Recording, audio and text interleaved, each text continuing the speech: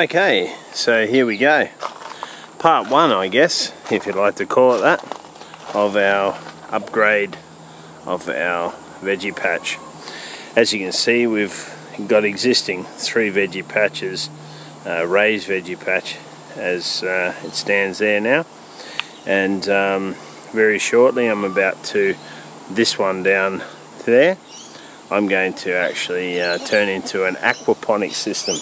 For those of you who don't know about aquaponics, it's basically a fish breeding system that runs a drain up to the top grow bed, basically drains right the way through, gives all the nutrients to all the plants, and therefore grows nice and healthy plants.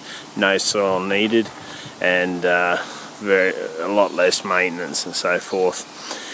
So I guess we're about to embark on a new top, building of the new top.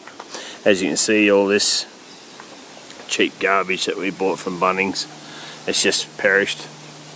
So we're about to put a 50 grade shade sail right the way across this, shade cloth rather, and as you can see around the edge, we're going to actually raise this up about 100 mil, just so we've got a bit more headspace in here, because it is a little bit confined at the moment. It all consists of treated pine, so it's not going to rot, so I'll just add some treated pine to the top. At the moment I've got a full irrigation system in here already working, and that's from the pump down the other end of the property. All feeds up to here, have a valve there, and obviously a timer.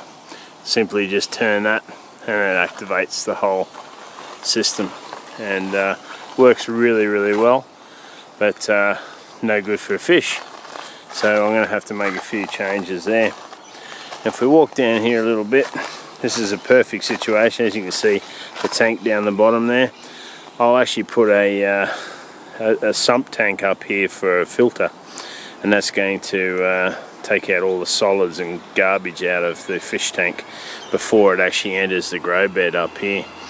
Now I'm going to actually do the electrics for the pump and the aeration machine all by solar. I've got myself some solar panels, and I'm going to put them up the top of the chook shed facing that way.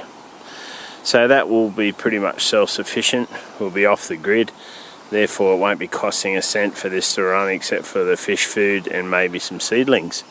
So it's going to be interesting, be a good fun project to dabble in. I'm excited about it. I've been starting to buy bits and pieces on eBay and so forth, and all I've got to do is get what they call an IBC tote, and it's basically a big container that goes around the world, and they put molasses in there and sunflower oil and things like that. So I've just got to get a food grade one of those. You'll see in my coming posts that on the new ones of those that I get. And yeah, it's as simple as that. I'm estimating probably only $300 or $400 to set it all up. Should be very interesting. So yeah, I'm going to run that all through there. Let's see how that goes.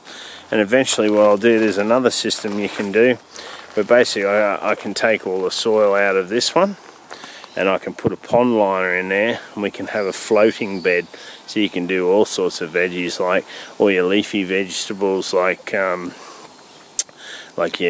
lettuces and spinach and all that sort of thing. And of course you get to eat all the fish, probably use jade perch. So yeah, pretty interesting. So just watch this space.